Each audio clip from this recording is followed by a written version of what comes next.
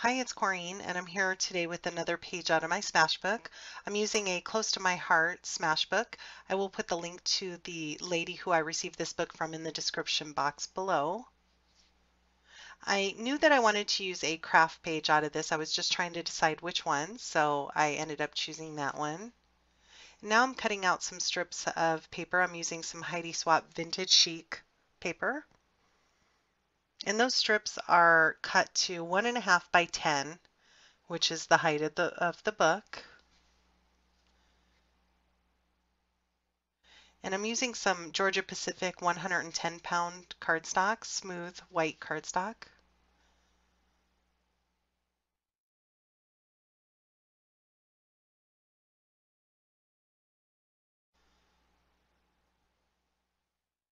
I also have a tag from the same collection, and I'm using an EK Success 1/2 inch punch to cut a circle from cardstock to add to the top of the tag using a little bit of Scotch Quick Dry.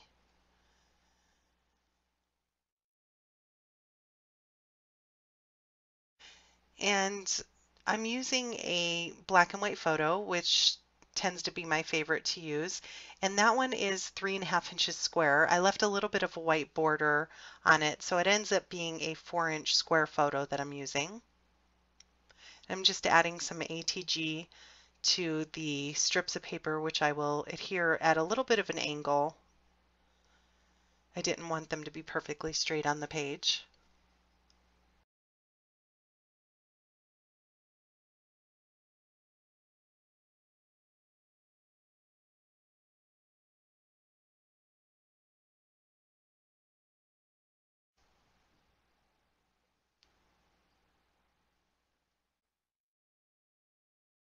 I'm using my big bite to add a hole in the top of the tag.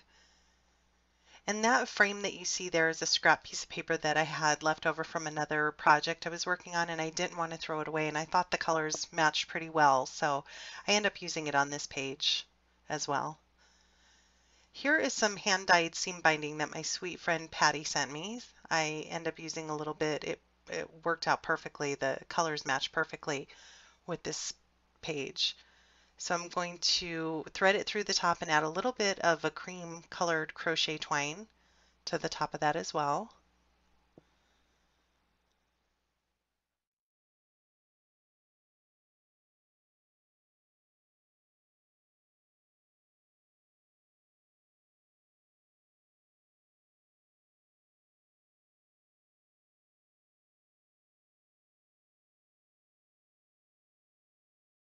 Here is it's from some packaging from Webster's Pages, and the tag is so pretty, the packaging that was in there. So I wanted to use that on a page, but my photo's a little too big. It covers up mostly that tag, so I'll save that for another page.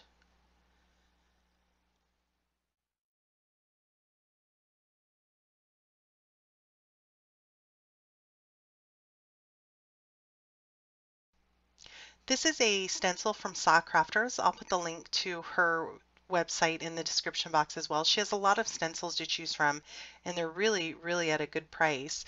This one here is the 4x4 honeycomb stencil, and I'm using a little bit of modeling paste and a palette knife to put that down on my page. I put a piece of cardboard behind it, a really thick piece of cardboard, so I had more stability when I was putting that on my page.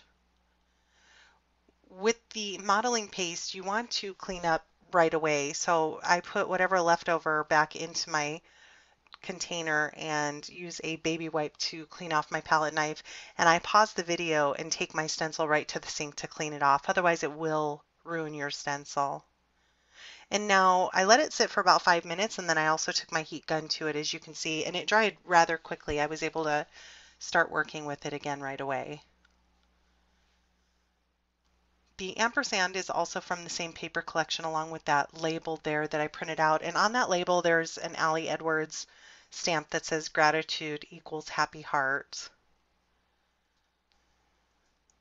So I'm just adhering my cluster with some more Scotch Quick Dry.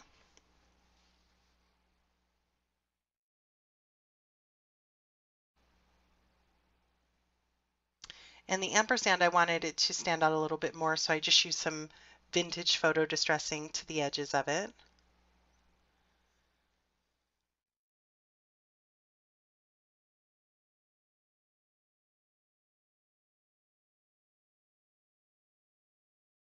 Here are some more labels that I cut from the Cameo. It says you and me. And I end up layering the black one behind the other one just to give it a little bit of a shadow. And I will tuck that in behind my photo.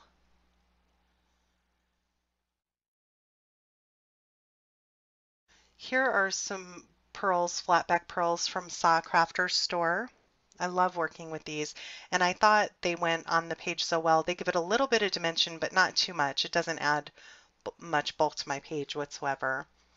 So I'm using some glossy accents and adhering those down.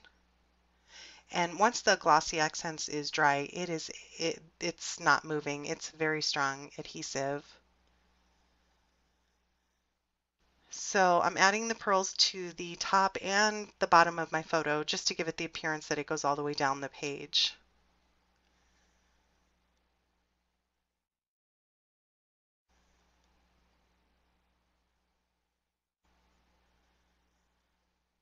I also had this little bow in my stash that it's not from the same paper collection, but it went very well with the collection. So I'm going to adhere that.